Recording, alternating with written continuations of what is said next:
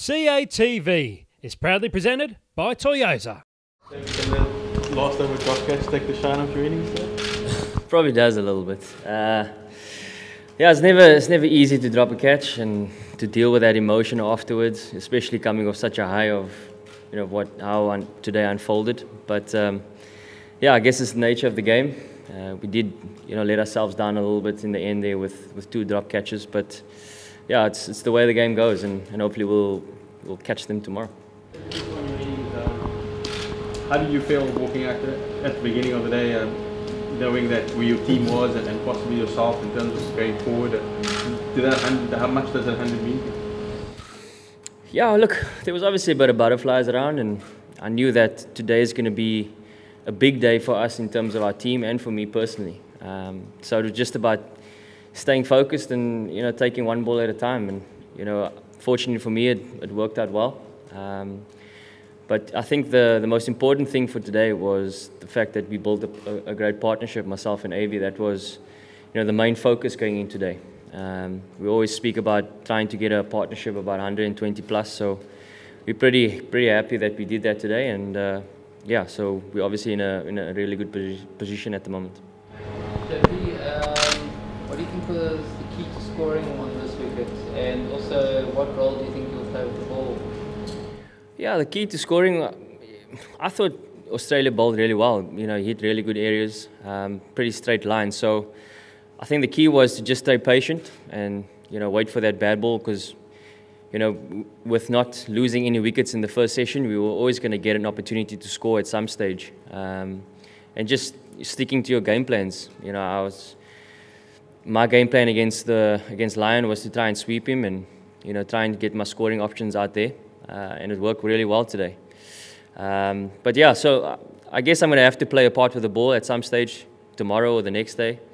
So that's going to be key, is just to make sure that I'm playing my role, and that's to possibly hold up and in and try and get a few wickets with that. So we'll see how it goes.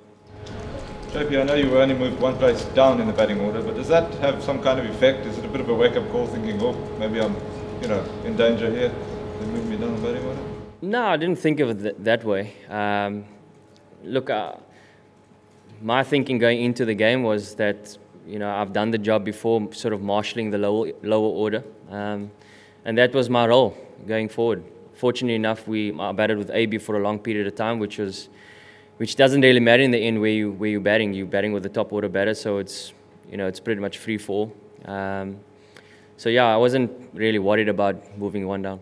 JP, what do you think the South African bowlers did better, different in the last session there? Obviously the Aussie big struggled and get a great shot at the wicket, and South Africans looked a bit different. No. We obviously hit good areas, but I think the difference is, the Aussies are always going to come out fighting, and they're always going to play their shots. And fortunately enough, that sort of played into our hands today, which created opportunities for us, and we knew that was going to be the case. Unfortunately, like I said earlier, we dropped 1 or 2 chances, but hopefully we'll get a few more tomorrow. Coming here is always a bit different with the band and the crowd and everything. What do you make of the support and noise? Yeah, I thoroughly enjoy playing in PE. When the band is screaming JP or lekker ding, it's always something, it raises a bit of goosebumps. And so thoroughly enjoyed it. I'm sure there'll be a few more people in tomorrow, being Saturday. So hopefully the crowd can get behind us and we can produce the results. JP, does it feel the same when a batsman nicks one and he's given not out and you don't use the review as when you drop a catch? I guess there is a similarity in the way we feel. But yeah, I guess if we think about it now, we're pretty confident that he nicked it, but because we only had 1 left and it was the night watchman, we weren't too sure to take it. But yeah, a chance is a chance, and we got to take it, no matter which way it comes. And yeah, like I said, hopefully we'll take more tomorrow. JP, you didn't obviously play against Australia in the tour there at the end of 2012, and that was quite a disappointing thing for you. What's the feeling just coming up against this opposition that you've had so much success against in the past, and now you've had success again? Yeah, it's a great achievement for me. Obviously missing out, like you mentioned, in 2012, I was pretty amped to make sure that I put in big performances, against the Aussies, especially with the Ashes that they've had and the success that they've had, it was important for us to, not only me, but for us as individuals to put in those big performances. So, it's all about staking the claim and, staking your opportunity. So hopefully there'll be a couple more opportunities for us to take a claim. In terms of the overs in the field, it's the longest stint Australia's had since almost a year. Was that a noted objective when you started today, to really make them suffer in the field for as long as possible? Yeah, I guess in the back of our mind we knew that if we kept him in the field for a long period of time, that it will wear down on them. Like you mentioned, we know that they haven't really been out in the field for a long period of time. So it was definitely a game plan of ours, and we knew that if we get the ball in the right area, especially when we bowled, there'll be a little bit of tired legs and tired eyes. So hopefully we can capitalize on that tomorrow. If you talk about taking opportunities, Wampa now certainly could be his when he came. Definitely. I was looking at the speed gun. It was up at the mid-140s as well. So it's great to see him hitting his straps and just grabbing his opportunities. So hopefully he can strike a few more for us tomorrow.